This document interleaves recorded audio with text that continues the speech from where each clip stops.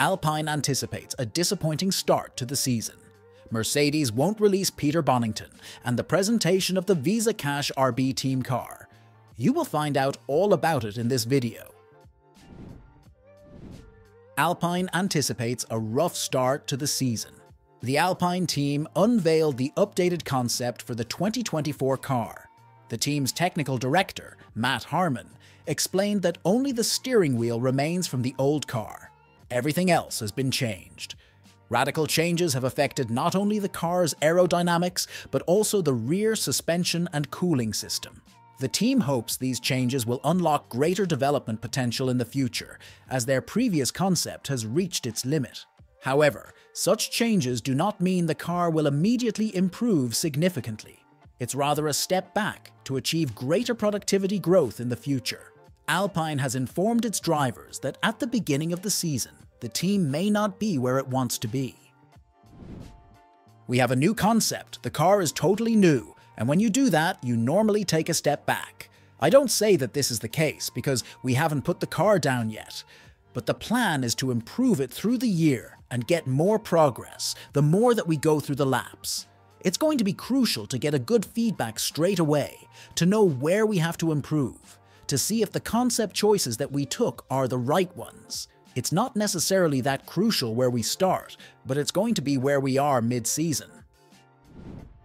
Alpine hopes to gain experience working with the new concept at the beginning of the season and apply this knowledge to create updates that can significantly improve the car. Pierre Gasly views this idea positively, motivating himself with the good progress of McLaren and Aston Martin last season. I think definitely it shows in F1 it's possible to have a big comeback through a season. Obviously, it depends from which sort of performance you start the year, so I'm definitely hopeful. I can see the mentality in the team. I can see the spirit. I can see the recruitment. I see where we're heading as a race team. We are making the right steps. Obviously, it's not that straightforward in F1 when you come with a completely new concept. It might not provide all the rewards you expect from the beginning. You've just got to be open-minded about it. But looking at the others, we get inspired by what they're doing. Peter Bonnington may stay at Mercedes. After Hamilton signed a deal with Ferrari, rumors began to circulate about the possible transition of his race engineer, Peter Bonnington. This seemed like a logical decision, as they have been working together for many years, and Bono has become more than just a teammate to Lewis. However, this transition may not happen due to the terms of Lewis's contract with the Mercedes team. It has been confirmed that there is a no-poaching clause in Hamilton's deal that would prevent the driver from directly approaching his soon-to-be former colleagues. Such clauses are typically applied to those in leadership positions, but for example, Sebastian Vettel had such a clause in his contract with Red Bull. When he moved to Ferrari in 2015, he couldn't bring his race engineer, Guillaume Roquelin, with him.